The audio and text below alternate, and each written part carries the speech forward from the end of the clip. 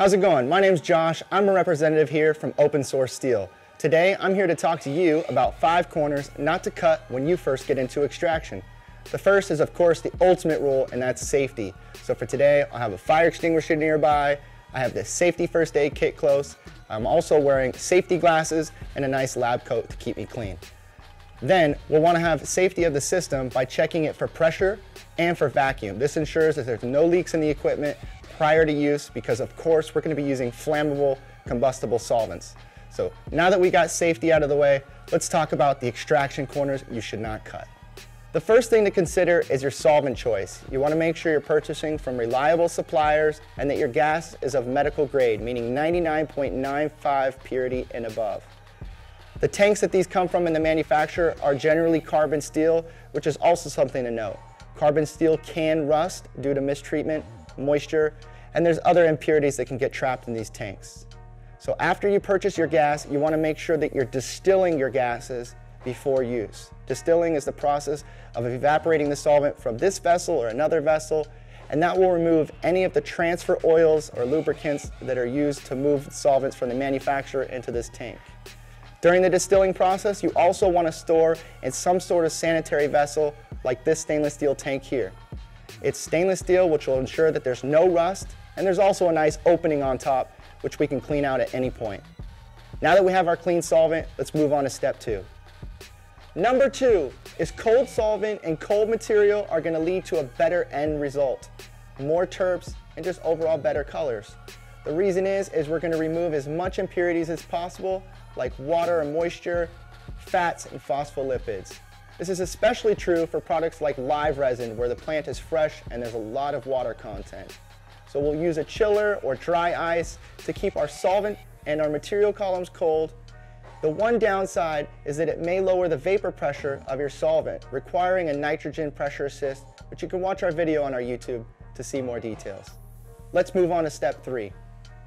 Number 3, molecular sieve. Why is sieve so important? Well, it will absorb any moisture that might get by during the extraction process or be stored in our solvent tank. It'll be placed inside of a molecular sieve tube like this on your extraction, and all gases will pass by these beads before going and returning to your tank. These 3A beads can be actually recharged, so you can put them in the oven for 250 degrees Fahrenheit, and that will make sure to evaporate any moisture that is collected in these, and they can be reused. Before you begin to reuse them, make sure though you store them in an airtight place so no moisture from the air soaks up in your beads. Next, let's move on to number 4. Now number 4 is pump maintenance. This is something I see my customers neglecting quite often, to be honest. They take their pumps hundreds and hundreds of hours before they open them up and clean them out. Now like I told you earlier, the solvents that we buy from our suppliers, they have lubricants in there from the transfer process. Those lubricants are used to lubricate the pistons of the recovery pumps like we're using today. After we remove those lubricants, they generally work a little bit harder and they run a little hotter, which wears out the parts and components faster.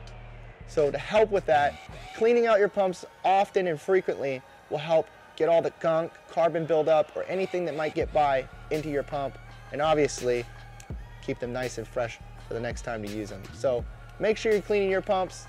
Let's talk about step 5. All right, now final one, number 5, is organization, or as I like to call it, Feng Shui. Make sure you've got a nice, adequate workspace to be in. You're not going to be tripping over cables or wires. You got a nice prep area in case you need to pack or unpack material columns. You have your safety supplies, of course, like we talked earlier, your garbage, your cleaning supplies.